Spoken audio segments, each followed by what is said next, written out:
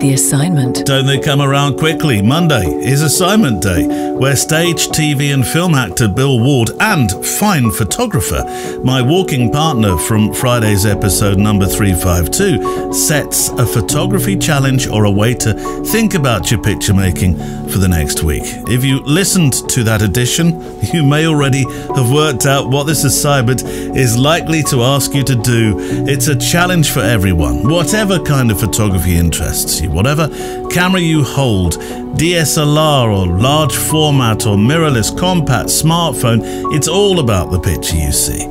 Now, I was about to say this may be trickier with a smartphone, but of course there are apps that enable you to have better control over a phone's camera. But no more spoilers. I'll let Bill set the assignment in a moment. As always, there's a show page on the website, photowalk.show, and I'd love you to share the pictures you make for this challenge, which I can then upload to the show page for this edition. And you can check back, of course, to see pictures from previous shows too.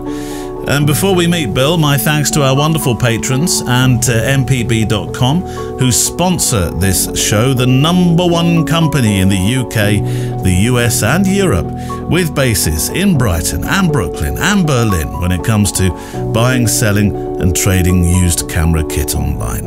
It's a safe place to do business, guarantees upon what you buy, and of course you'll be part of the circular economy, which is ever more important as we talk about sustainability.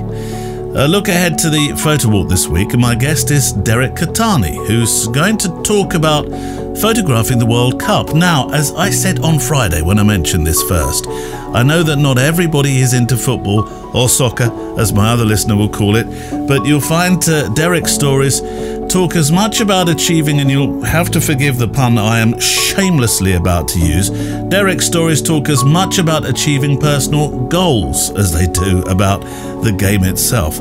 From practically sharing an office with the legendary Sir Alf Ramsey, to dodging bottles and other missiles while trying to focus on the pitch ahead of him during some of the game's darkest times of hooliganism. It's human stories on Friday. So let's meet our guest for today, setting you a challenge for the new week.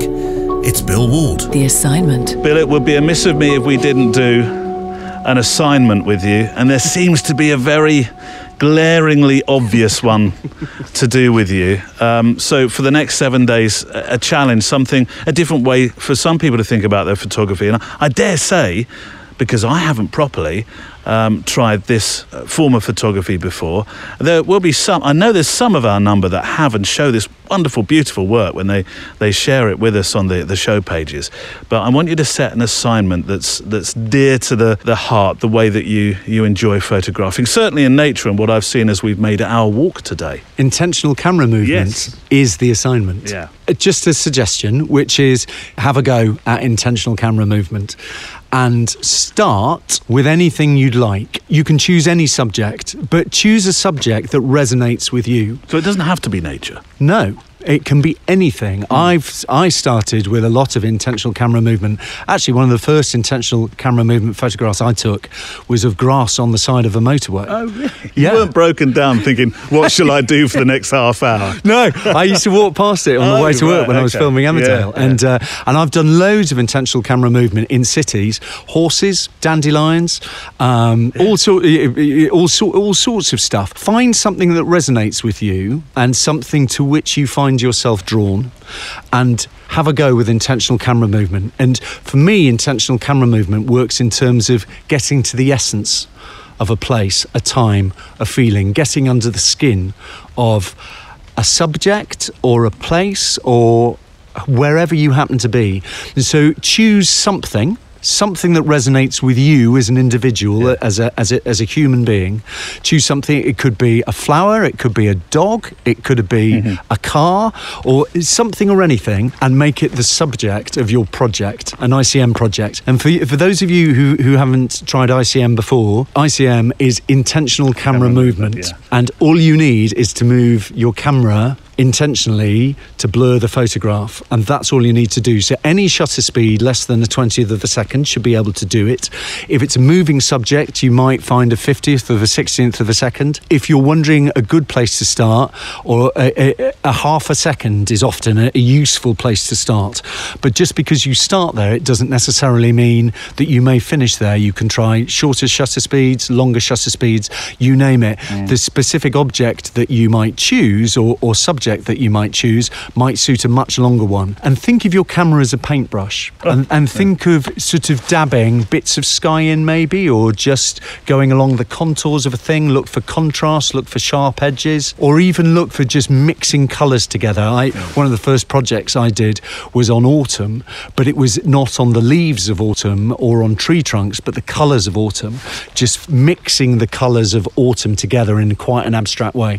So there's all sorts of different things that you can do. Choose a subject that is dear to your heart and have a go. How much movement? I mean, I have watched you today. It's not as if you're waving the camera around like you're waving goodbye to your favourite friend.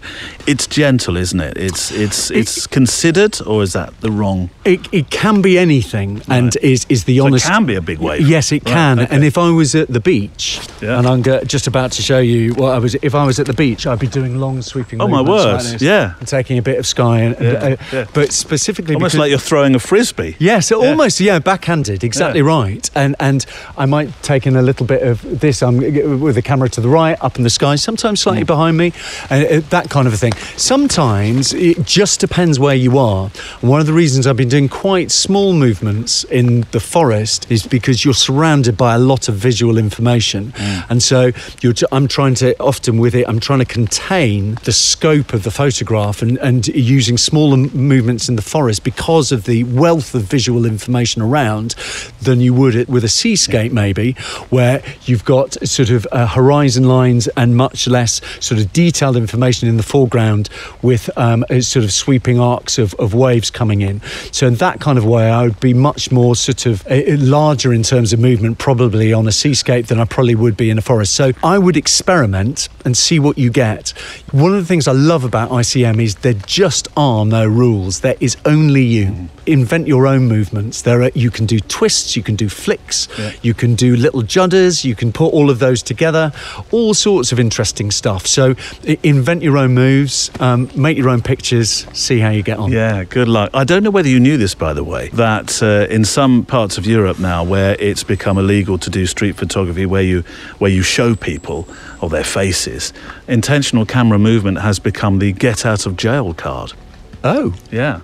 No. Austria is one place, for example, you can't photograph people without their permission. Yeah. So street photography is, for all intent and purposes, it's just not happening. No. So the way to get by it is by making these intentional camera movement pictures of the street, which worries me to an extent. In 30, 40, 50, 60 years, who knows, we'll be looking back at a certain point in history thinking that nothing in Austria was standing still. No, but I mean, it's we're laughing, but I think it's quite a serious thing. Yeah, and that and there won't be any documentary record of it. Yeah. Although the Austrians, if there were a World Cup of intentional camera movement, I would expect they would top the charts. It sounds like it. I need to investigate.